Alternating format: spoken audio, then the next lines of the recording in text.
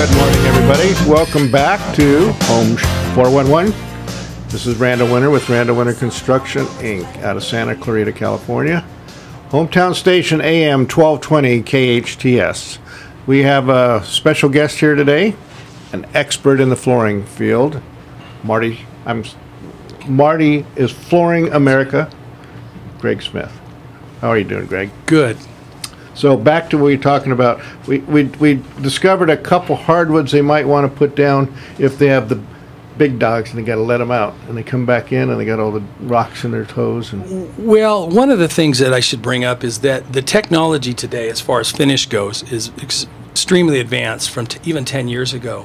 10 years ago, most finishes were waterborne polyurethanes. Today, everything is falling into aluminum oxide category, which is a chemically or a engineered product where they actually infuse small parts of aluminum byproduct into the finish as it goes on. It's called nanotechnology, and it's the state of the art. And what that does is create a wood that's harder, more durable, more scratch resistant, and it's going to last a lot longer.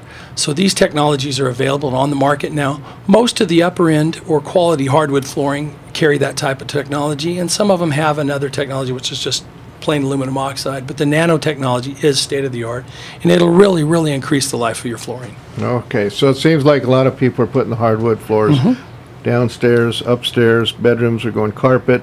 All right, as a remodeling contractor, I come across this, and I'm going to throw it out.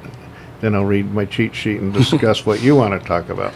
I like, when I put down tile floors, I like to put my base molding first and grout to the base, because that makes it real tight and there's no way even a piece of paper can slip under the base.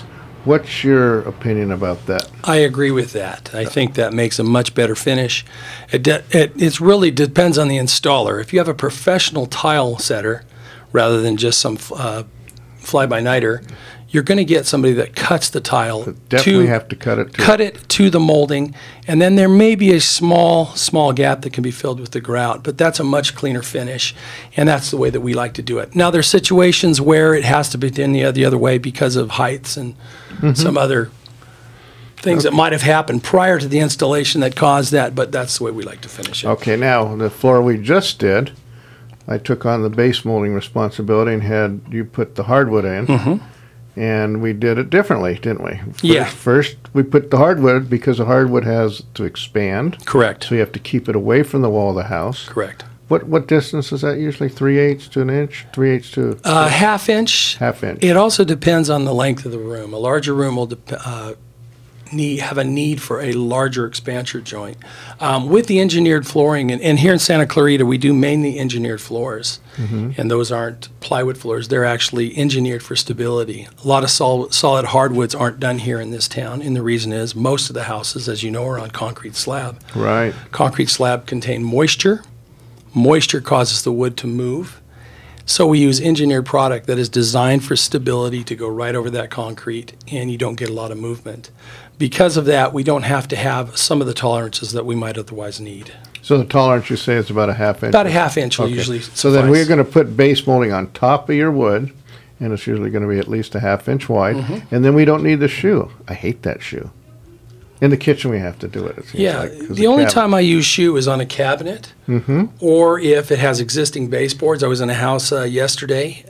They have some beautiful baseboard work done, and to take it out and put it back in would be really expensive. That's true, because you have to cut it.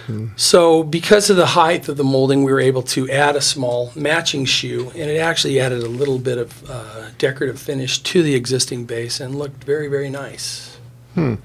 Very good. Well, I know that gets a little bit more tradesy talk here, but those of you that have remodeled your own house or home improvement people might appreciate that. What types of service does Marty's Flooring offer again? Well, we're a full-service flooring company, and we don't just do flooring. We do carpet, hardwood, tile, all hard surfaces, vinyl, commercial, residential. We also do kitchen work as far as countertops go, granite, tile, and those types of things also. some of the other things that we do is we do have associated with some of the local carpet cleaners and flooring maintenance companies to make sure that your products are taken care of. After you put it in, it's not just the buying of the floor, it's the maintenance of the floor also that we're interested in. We want you to be a customer for life. We want you to be able to contact us, in the near future and make sure that your floors are still functioning the way that we wanted it to. Well, I mean, flooring and painting are probably the two most easiest way to change the whole look of a house. Absolutely. We don't have our painter here today, but we have our floor covering guy. One of the things that people are up against is money. Do you guys offer financing? We do. We actually have GE Capital financing, which is, I guess, the same as some of the larger box stores. 12 months, same as cash. 18 months, same as cash. A lot of these different options and programs for people that might want to pay for this over the long term. Okay. And then what about warranty? Well, being a Flooring America dealer, and that's one of the reasons that we associated with a Flooring America, is they offer the best flooring warranty in the industry. Lifetime installation. I'm sure you're aware that California law states that a contractor must warranty their workmanship for 1 year. We warranty for the life of the product. If it's a 25-year warranty, we warranty our install for as long as that product is in your home. Carpet, the same thing. And that means that if there's a problem with the installation within a year, we will come in free of charge, usually within a day or two, and get that taken care of for you. And that's our claim to fame. It doesn't get any better than that. No, it doesn't. Thanks, Greg. That's really important. Well, thanks again, Home 411 Show here at Hometown Station AM 1220 KHTS.